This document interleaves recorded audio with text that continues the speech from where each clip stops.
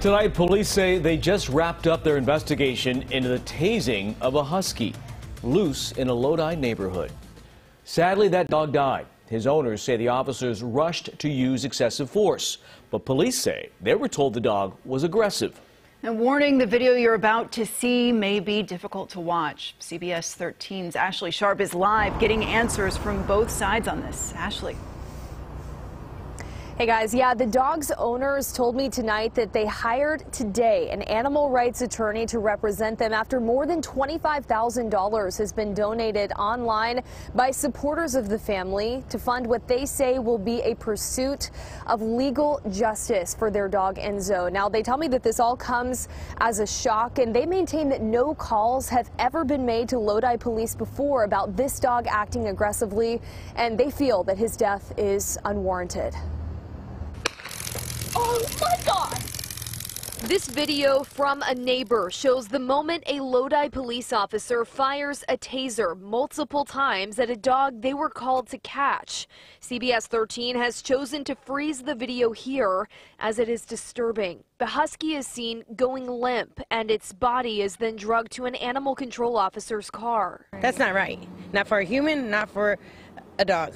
The dog Enzo's loving owners, Anna and Eileen, say he got out of the house by accident and hours later was dead.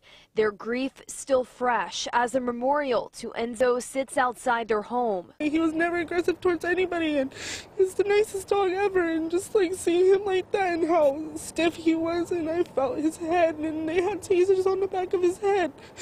Lodi police say nearly 2 weeks ago, an animal control officer was called to catch a loose husky that was, by the account of a 911 caller, aggressive, saying it was threatening to neighbors and nearby pets. Enzo's owners say it's a story they don't believe.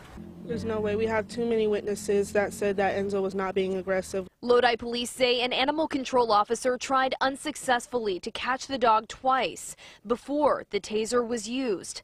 That choice has people criticizing this use of force. Not only did he tase him one time, he continued to tase him. An animal advocate with Lodi Alliance for Animals is calling for the police officers and animal control officers on scene to be fired and charged. Including the DA filing animal cruelty charges and passing Enzo's laws so this doesn't happen to another dog again.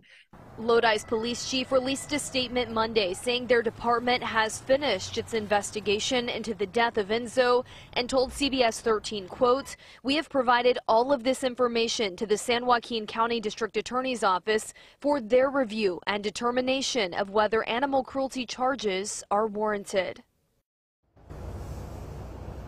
Now, we were not able to get answers tonight on exactly what type of animal response training Lodi police officers undergo currently, but the police chief did say in that statement released tonight that the department is bringing in additional resources to provide more training on dealing with at-large animals in the community. They also said that an internal review of this incident to see if any department policy and protocol was broken, that's ongoing tonight.